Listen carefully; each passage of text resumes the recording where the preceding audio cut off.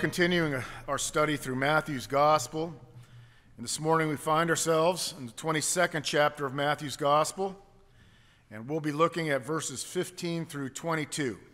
So that is Matthew chapter 22, verses 15 through 22.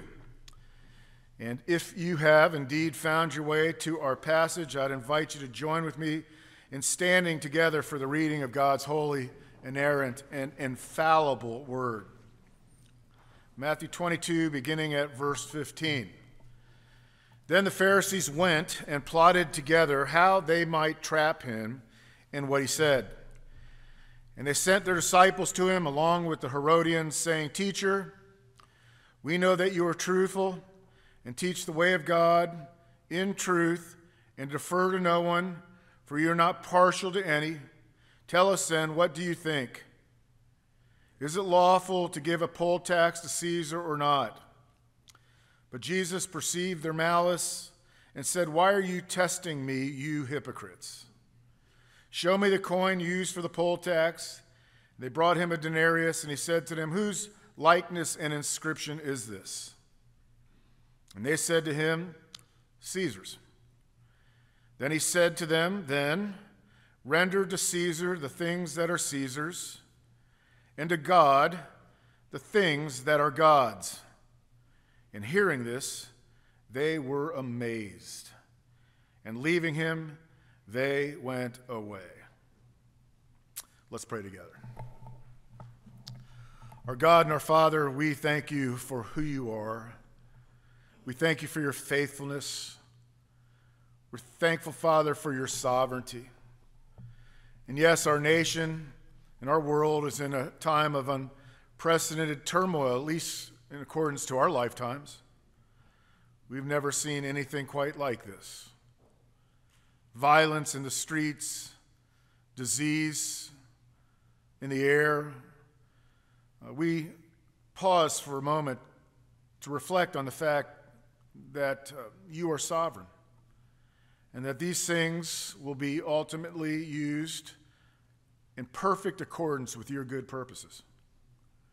We may not see, Father, how this will conclude or how this will bring about your good purposes, but we trust in you. Our confidence is unwavering. Our sureness is stayed. We know our God, and therefore we do not fear. Father, we pray that this morning as your people, we would come to your word with the knowledge and the reality that God is speaking to us. We pray that you would give us eyes to see and ears to hear, hearts like a well-prepared field ready to receive the good seed, that we might spring up produce, some 60, some 100-fold. We pray, Lord, that you would hide the one who preaches in the shadow of Christ. His sins are many. We pray that you would use this time to challenge us and to change us. And we ask these things in Jesus' name, and all God's people said, amen. Please be seated.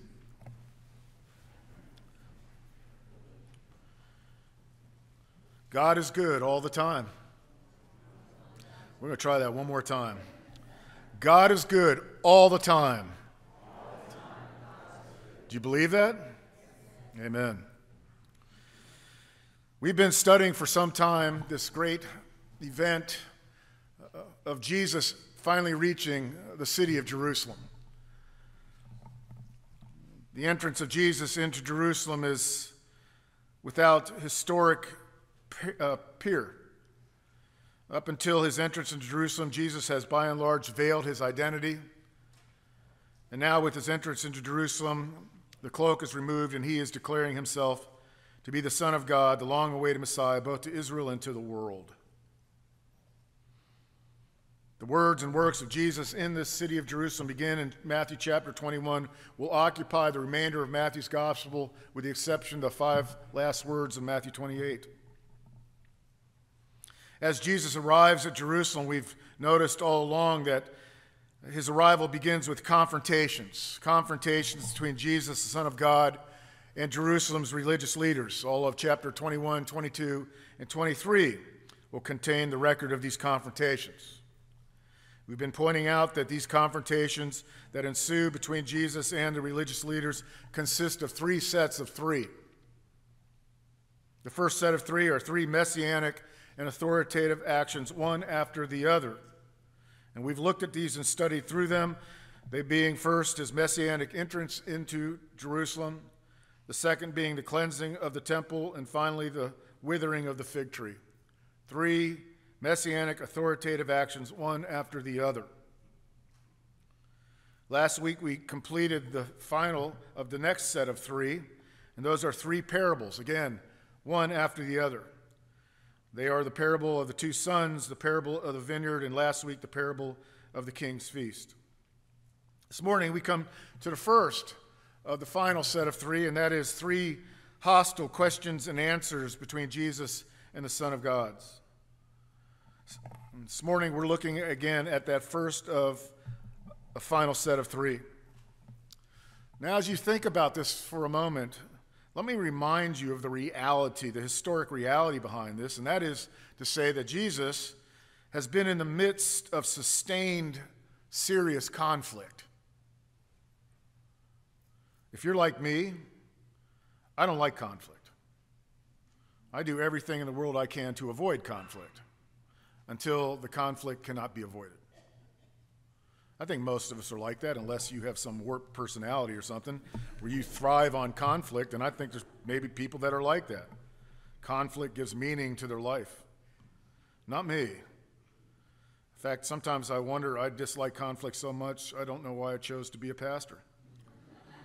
Hopefully I didn't choose to be a pastor, but was chosen to be a pastor, right? But conflict between Christians, conflicts in marriage, conflicts over theology, conflicts. Yet Jesus finds himself in the midst of a prolonged and persistent conflict.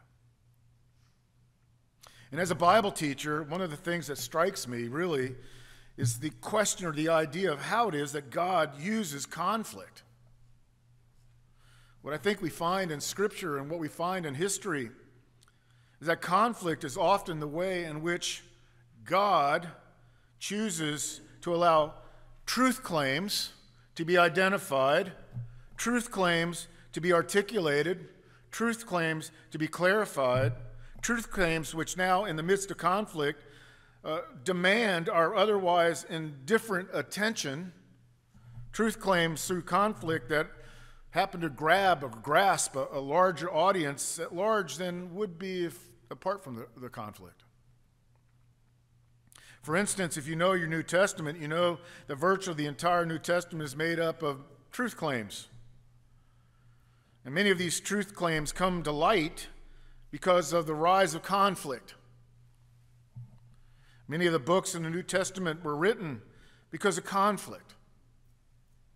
Theological conflicts, ethical conflicts, practical conflicts, personal conflicts.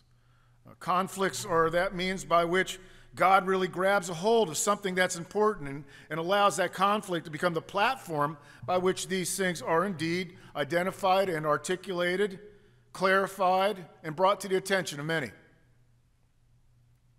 Conflict is often the way in which the truth takes center stage. Often these conflicts engage with the powers that be. That's happening in our own country right now.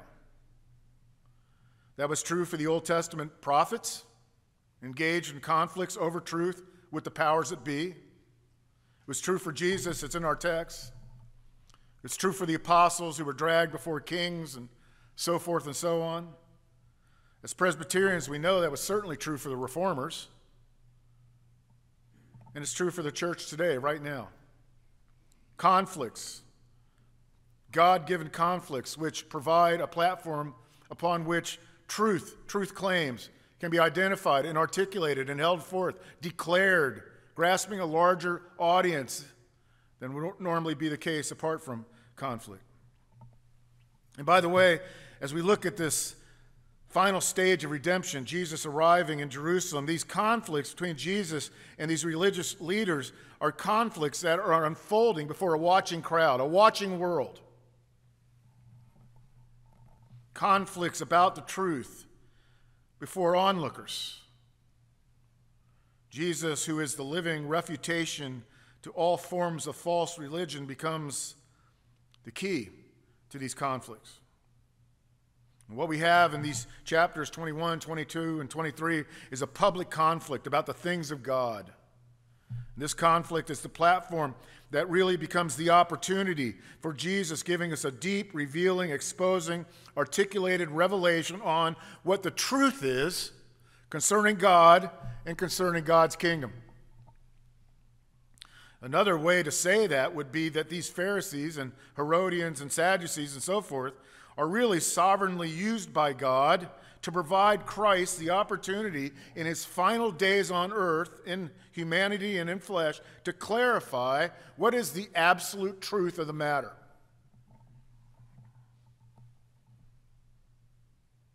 One thing I think also needs to be pointed out as we look at this is that it's Jerusalem's leaders who from the outset really are the ones who attack and trap and test and initiate this kind of conflict.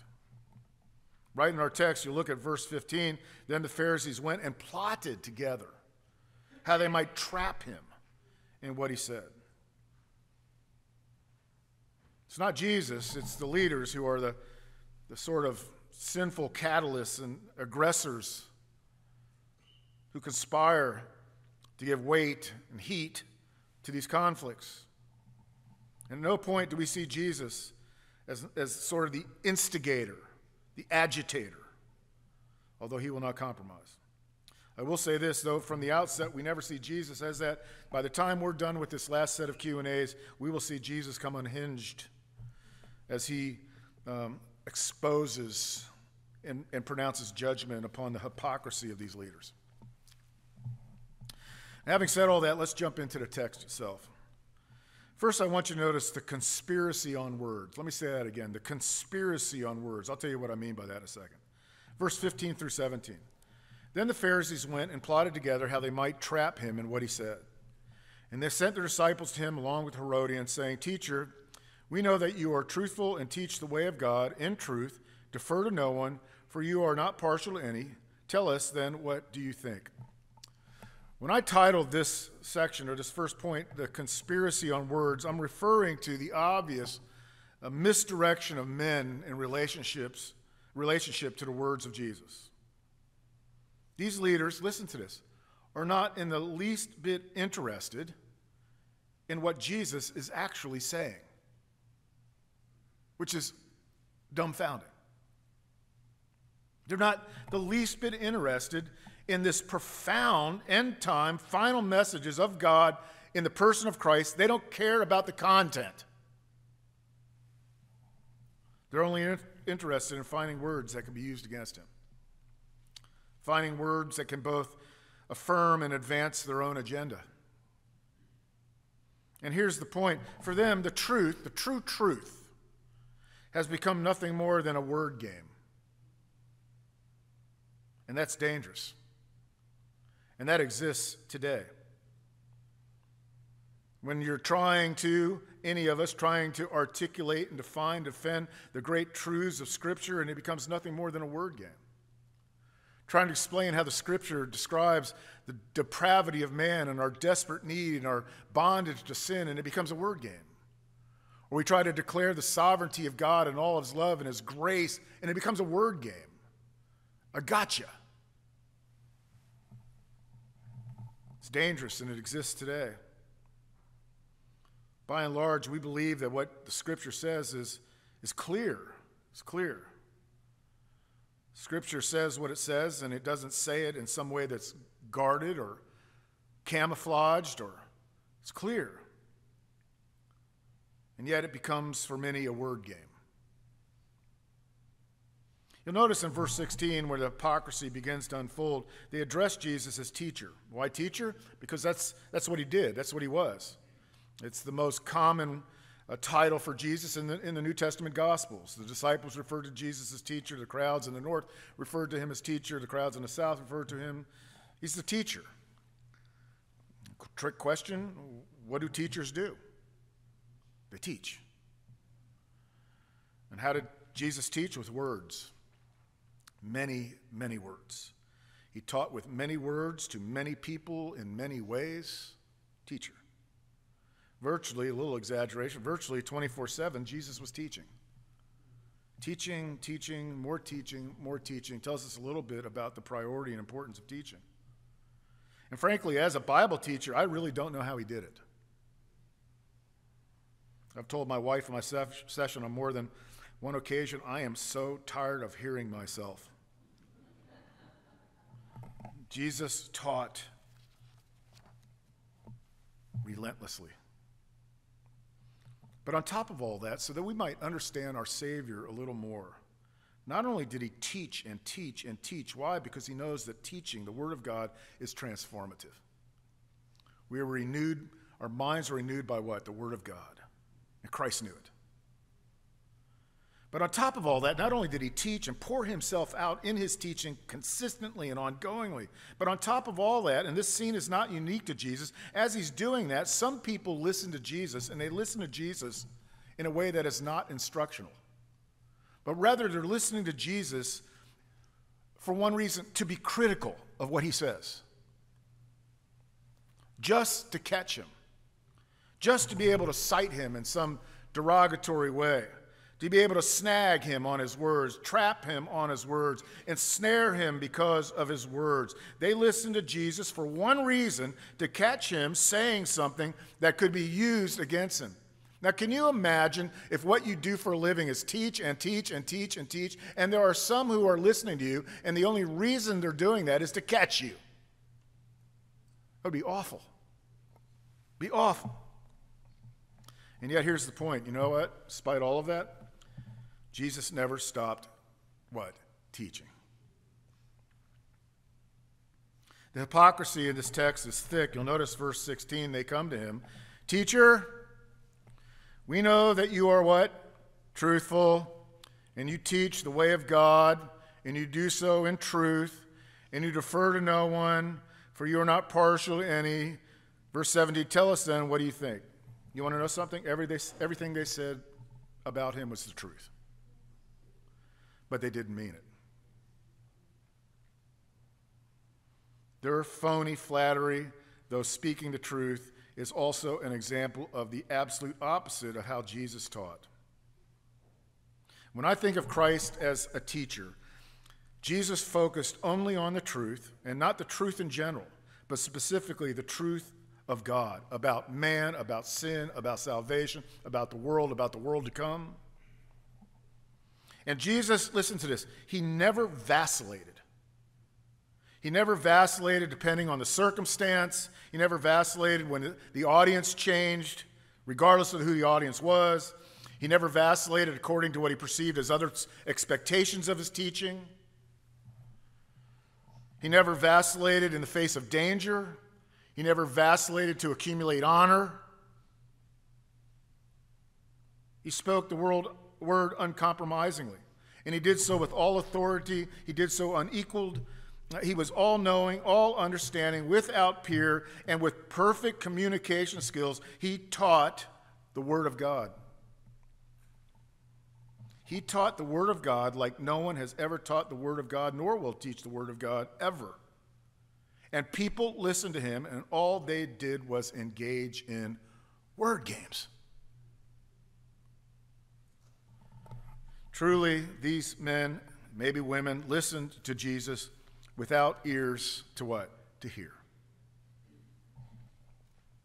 Now, this is a scene that's just amazing, fraught with an exposure to the danger of hypocrisy and so forth. Look at verse 16 and 17. Let's not miss this. It says, then the Pharisees went and plotted together how they might trap him in what he said. And they sent their disciples to him along with the Herodians. You might look at this and go, okay, what? Just for a minute, pause. This is quite a scene. First of all, it says that the Pharisees send their disciples. You know what that is? These are Pharisees in training. These are elementary level Pharisees who are trying to make their ranks up in the Pharisaical world. The Pharisees' disciples. Jesus had disciples. The Pharisees had disciples. As Jesus would have taught his disciples how to be like Jesus, here we see the Pharisees teaching their disciples how to be like Pharisees. And you do get this, don't you? It's shocking. Something like this, to be a little bit sarcastic, something like this. Today's Pharisee training lesson 101 is this. We want you to go and find this Jesus. We want you to use some phony flattery. We want you to ask him some entrapping questions, which will be provided for you in today's syllabus. Don't actually listen to a word he says, but listen very carefully for something that we can use against him. Can you imagine that? We're sending you, ostensibly, because you're probably not as recognizable as we might be to Jesus. And also, really, right? Better you than us that Jesus should expose your hypocrisy. We've been there. It's your turn. Everybody get this. And also, as we've seen and experienced, we're not quite sure how this is all going to turn out. So we're sending you, our disciples, to do our duty work, to engage in political maneuverings, the political maneuverings of religion, false religion, and here we are seeing Pharisees training others to be just like themselves. And Jesus, you will see, will point this out. You will travel land and sea to make disciples after your own selves. Remember that? You hypocrites. But not only do we see the Pharisees' disciples being sent, but we also see the Herodians kind of joining the bandwagon. Verse 16, they sent their disciples to him along with the Herodians. This is more unbelievable than meets the eye. Who are the Herodians? The Herodians were on the absolute opposite end of the spectrum from the Pharisees. This would be alt-right and alt-left. I'm serious. Who were the Herodians? They were those who were committed passionately to the Herodian dynasty. Herodian dynasty, Herod the Great wasn't even a Jew. He was an Idumean. He was placed in power by the Romans. He was behind the scenes working with the Romans, on the face, hypocritically engaged with Israel and Judaism. But he was Rome's puppet, used by Rome to take advantage of the Jews. And these people liked that because they believed Rome offered them, as Jews, advantages that could never come from just sheer Judaism nor from God. So on one hand, you have the Pharisees who were religious, the Herodians who were political, the Pharisees who were jealous for the law, the Herodians who were jealous for the politics of the Herodian dynasty. You had the Pharisees who hated the Roman occupation of Israel, the Herodians who loved it, the Pharisees who saw Jesus as a threat to their religious power, and the Herodians who saw Jesus as a possible insurrectionist against Rome. Vastly different. Yet, what we see in this scene is a desperate coalition willing to set all aside their differences but unite and conspiring together because of their fear of Jesus, albeit for very different reasons, united by fear of Jesus and coming to Jesus again without ears to hear. Second point, the conspiracy on words. I notice, draw your attention, verse 17. I'll call this the issue of a poll tax. Tell us then, they ask, what do you think? Is it lawful to give a poll tax to Caesar or not? If you bear with me, let me give you a little history so you actually understand what's taking place in this question. You may remember the name Pompey.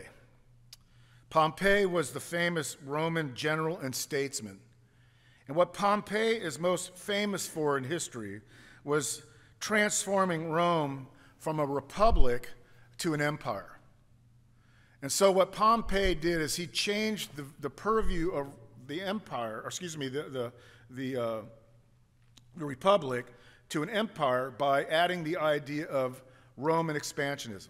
That is, take over the world, take over other nations.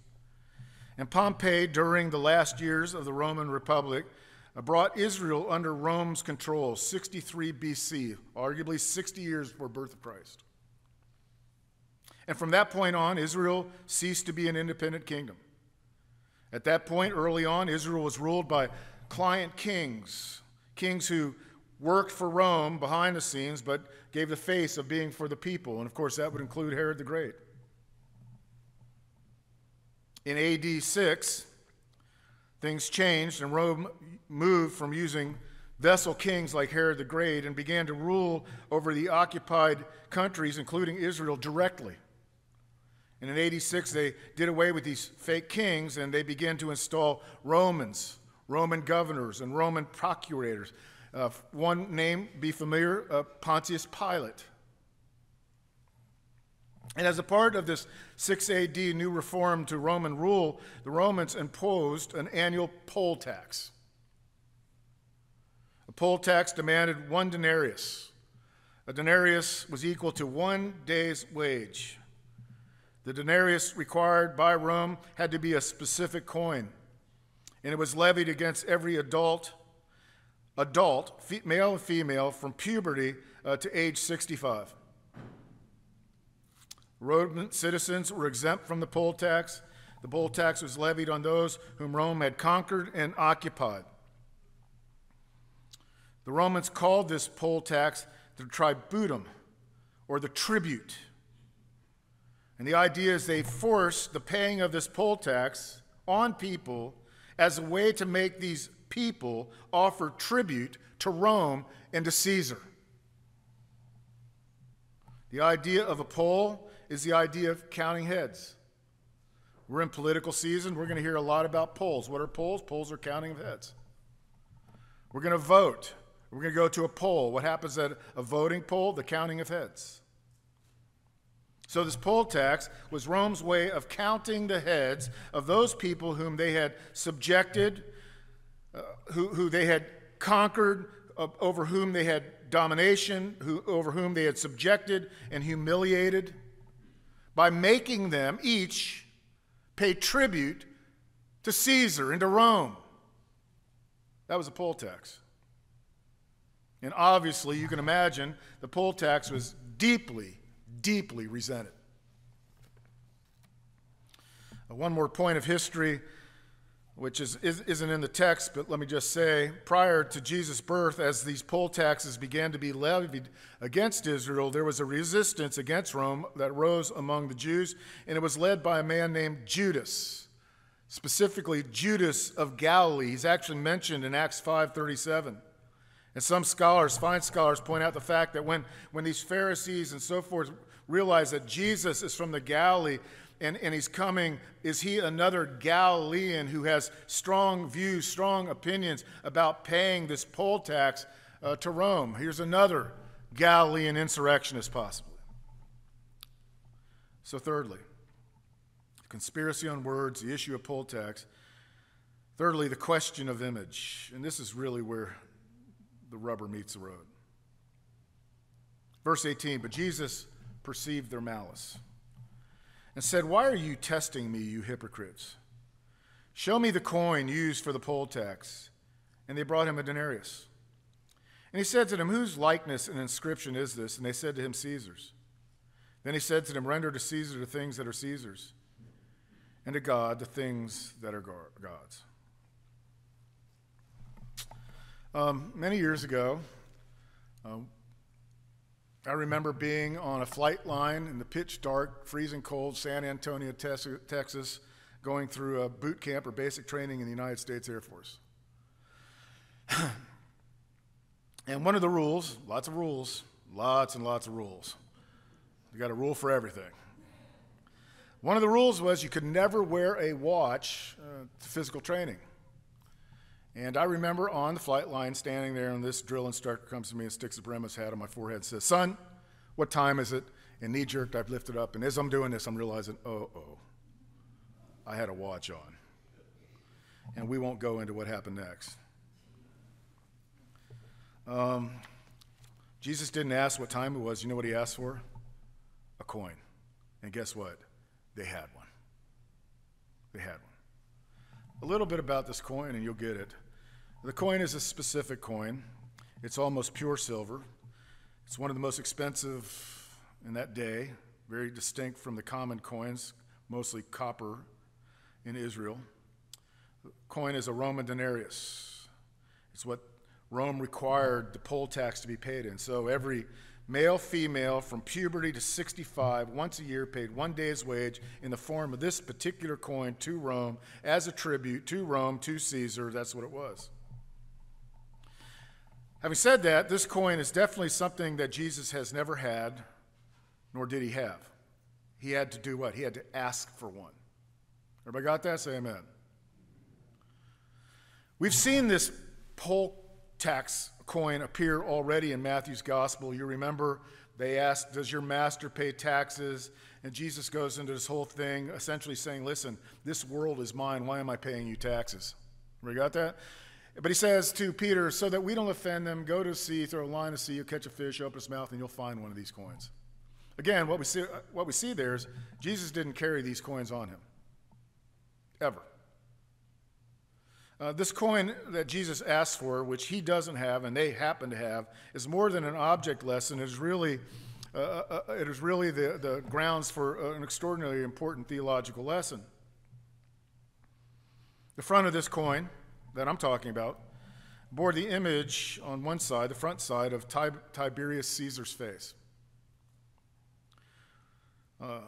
The side of his face. He's crowned, his head is crowned with a royal garland, pronouncing him king and all of that, God. And around the inscription of Tiberius Caesar are the abbreviated words for Tiberius Caesar Divi Augusti Felicius Augustus. You know what it means? Listen to this. Translated, it means Tiberius Caesar Augustus, the son of the divine Augustus. That's his father.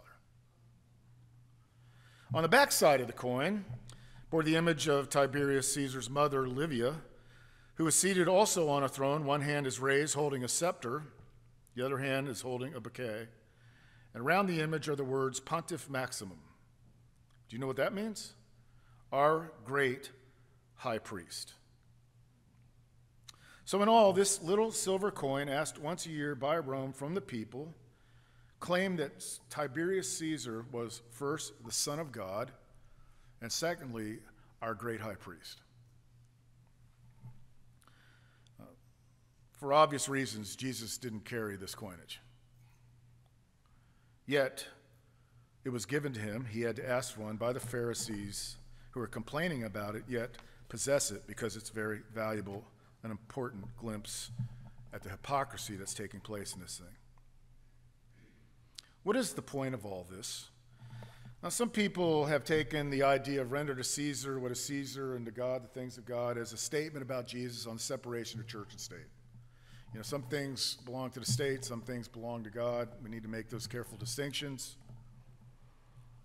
Well, it's true, as Christians, we're called to be faithful citizens without reproach against God.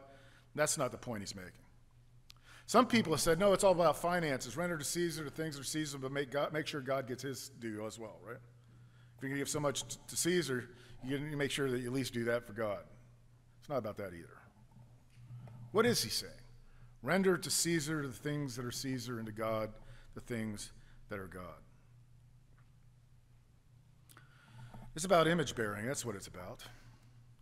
You know, I believe that one of the greatest, I really believe this, I believe that one of the greatest needs in our world today is for human beings to figure out what it means to be a human being. Now, as Christians, we're real clear and quick to say, yeah, and they need to know about God. Yes, they do. And they need to know about Jesus, but yes, they do. But beings, human beings, don't know what it means to be a human being. Several years ago in a northern newspaper, an article was written titled The Irony of Being Human. In this article, 2 stories were accounted for. It made up the article as a whole. The first story involved a young woman in her late 20s who the day before had left her husband, left her children, left her home, ran away to be with another man. They met up together for this new venture life at a particular downtown hotel. The next morning, the man had told her that he thought about it through the night, and that he determined that the best thing he could do was return to his wife. And he left her sitting in that hotel, contemplating all that she had lost. She had lost her family, she had lost her husband, she had lost her job, she had lost her reputation, she had lost it all. In an unbelievable despair, she reached into her purse and pulled out a gun, and she took her life right there in that hotel room. The police told that reporter that there was a note on the nightstand with just a few words scribbled on it. It said, "Don't cry for me. I'm not even human anymore," end quote. The irony comes in the second story, because in that same hotel, at that very same hour that she took her life, there was meeting downstairs in a convention center, a group of people. Back then, we called them New Agers. I'm not quite sure what we call them today. But the meeting ended with a celebrity New Ager giving her speech, and at the end of her speech, she had everyone stand to their feet and lift their hands in the air, and together start shouting in unison, "I am God, I am God, I am God." The irony of being human. Am I worthless? Do I view humanity as worthless? Brothers and sisters, all we have to do is turn on the television and read the headlines, and we will see many people treating each other as if they're worthless, because they have no idea what it means to be a human being. And then you have people like Tiberius Caesar reigning and ruling over people as if they're God, living their life centered on themselves, serving themselves, worshiping themselves. The irony of being human. What does it mean to be a human being? If our world can figure that out, it'll change our world. Psalm 8 says, "What is man that you take thought of him?"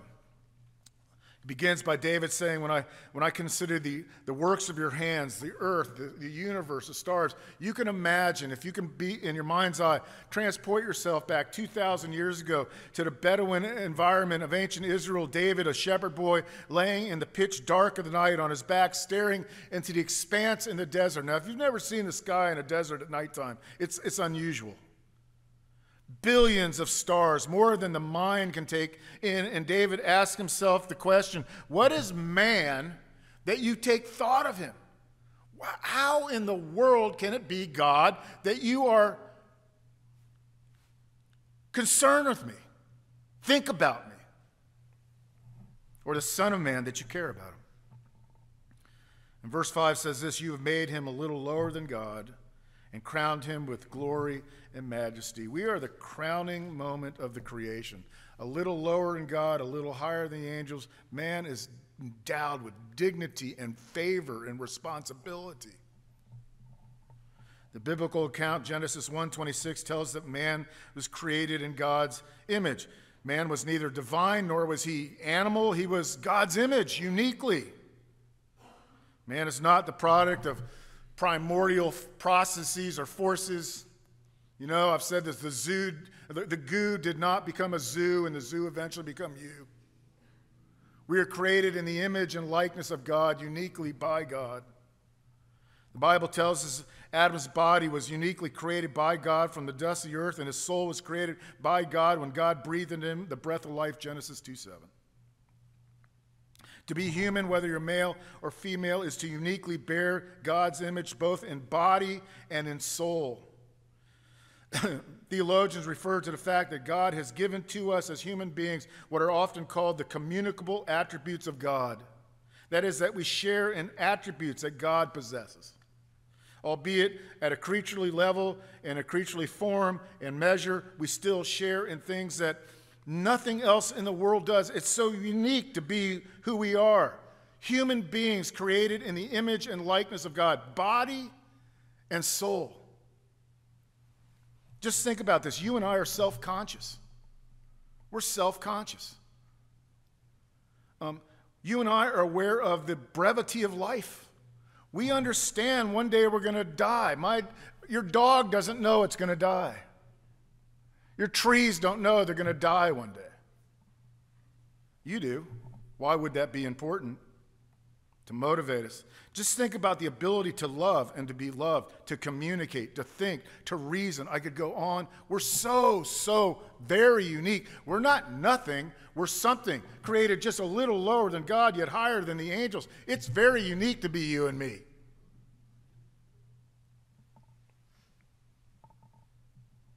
Jesus said to them, "Show me a coin." And they brought to him a denarius. Whose likeness and inscription is this? And they said to him, "Caesar's." He said, "Fine. Render this coin, Caesar's image, give it to Caesar. But you, render to God the things that are God." What are the things that belong? The things that belong to God are the things that bear God's what? Image. His image. I think about the theology of the image. It runs all through the Scripture from beginning to end. God created man in the image and likeness of God. Then sin entered, and the image and likeness of God was marred, and man didn't go away, but it certainly was marred by sin. And then in Genesis 5, we read the tragic words. It says that when Adam and Eve gave birth, they bore a son that was in their image. And there is the doctrine of depravity, original sin. You and I are born in the image of Adam, the fallen Adam. And so are your kids and their kids. So shall it ever be. And then you come to the Exodus and God bringing Israel out of bondage and setting them at Mount Sinai. And there is God on top. And he says to them what? The 10 Commandments. Thou shalt have no what? Graven what? Images. You know, the only image of God there is in the world is you and me. You and me. When reformers pulled out of the Roman church, one of the things they said is no icons, no images, no. And sometimes people sit here and they look at the plainness of the sanctuary and say, you know what? But you want to see the image of God? Get out a mirror. Get out a mirror. You and I are the unique created image and likeness of God. We move on even into the prophets. Remember, even in Daniel chapter 3, there's Nebuchadnezzar erecting on the plains of Durham this large image. Remember the image. We go on, image. Then you come to the gospel. Jesus Christ comes, who is declared to be the perfect image and likeness of God, able to restore the marred, fallen image of man back to its original state, to reverse the curse in us, to restore the image in us. And even go to the very end of the Bible. If image appears in Genesis, it appears in Revelation. And what do we see? That ultimately in apocalyptic language, what is it that we're fighting all along through all of human history? The image of the beast, which is not the image of God. Render to Caesar the things that are Caesar, and render to God the things that are God. And what are the things of God? It's you, me, body, soul, and spirit, isn't it? All that we are, every gift, every talent, to live for God's glory. And you know what? To live as the image of God is something that is the most rewarding part of life in this world. To live the life that you were created to live. Everybody got that? Let's pray together.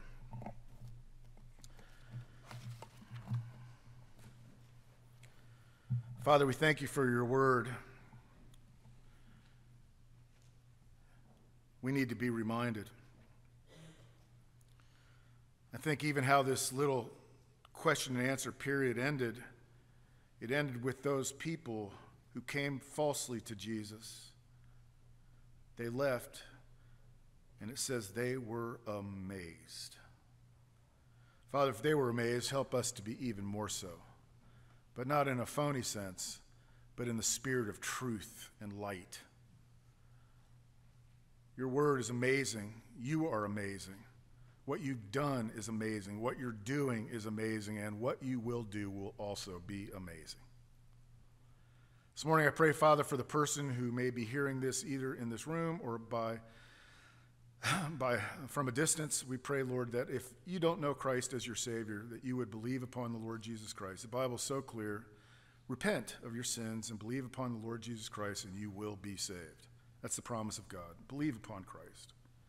Father, for us who are Christians, in the midst of all these trials and troubles and so forth, help us to remember whose we are and who we are. We're not nothing. We're also not God. And that brings us great joy. We are the people of God, bought by the blood of the Lamb. We are so dear to you. Father, your word tells us that your precious thoughts of us each are more innumerable than the sands of the sea. We can't even conceive that. What is man that thou cares for him, but you do, in a way that is unimaginable. We worry, we fret, we fear, yet we have a God that's watching over us in a way that we cannot contemplate. We love you, and help us, Lord, to walk from this room amazed and to remember who we are, whose we are, and to live as images and likenesses of our God, to live the life that we were originally created to live a life for the reason for which we are to be reflections of our God in the world. And we love you and we praise you, and all God's people said, amen.